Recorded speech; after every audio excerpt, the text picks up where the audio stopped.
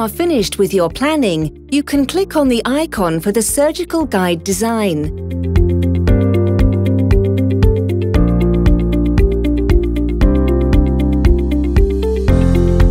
Then you choose the model which you want the guide to be designed on.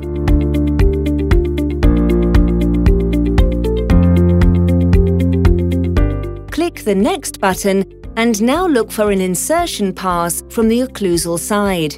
Move the model up until you can just see the vestibular side of the anterior teeth. Then click the Next button. In the next step, all the undercuts will be blocked out.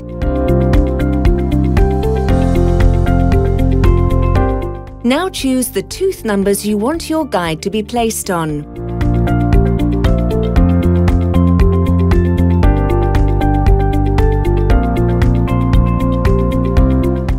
And if you go over here and the circles turn yellow, you can move the circles and you move the red dot to the middle of each tooth, so you can grab them and move them.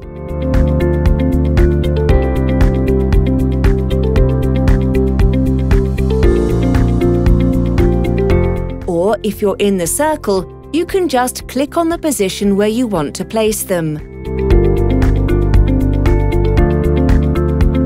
If you are done with that, turn the model up and check that your surgical guide is not too far down on the gingiva, as here. Using the scroll wheel, you can make the circle smaller.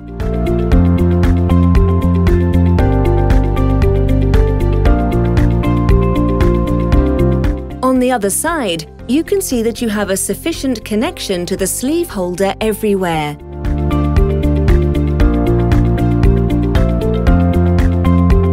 Here, make the circle bigger so it comes down to the lower side of the sleeve holder.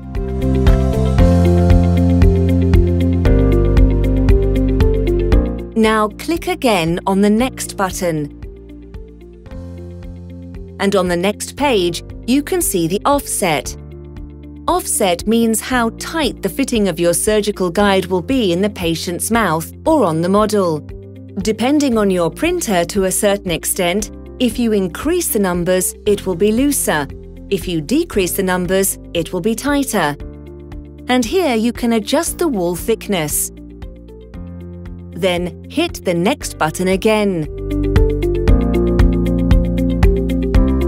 And that is your first design of your surgical guide.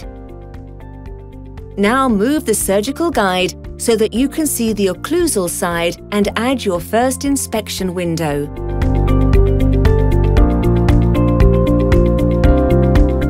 Now place it here on the ring of the sleeve holder to give the surgeon freedom for their instruments later, so that right now only the natural tooth is in the way.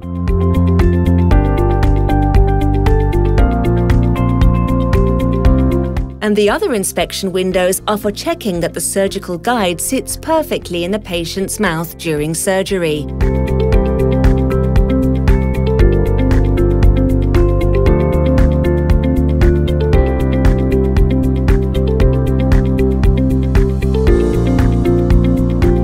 You can add as many as you like to have perfect visibility everywhere in the patient's mouth later on.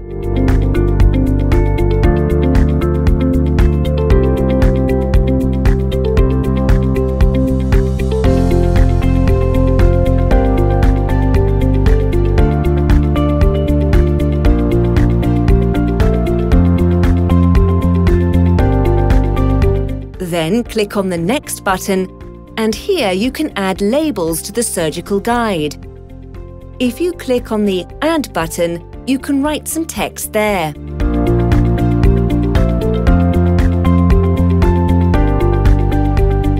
Or you can use the presets from the CT or CBCT. You can find the name of the patient, for example.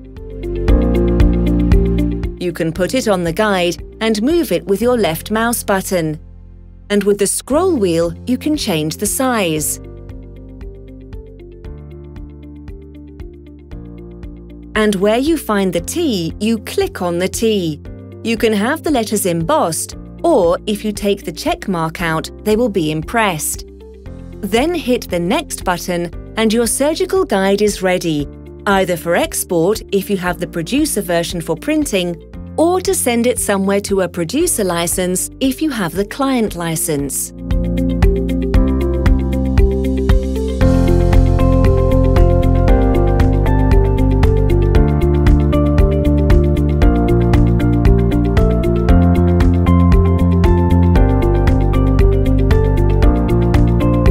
In this case, I apply it, and now you can see your finalized surgical guide.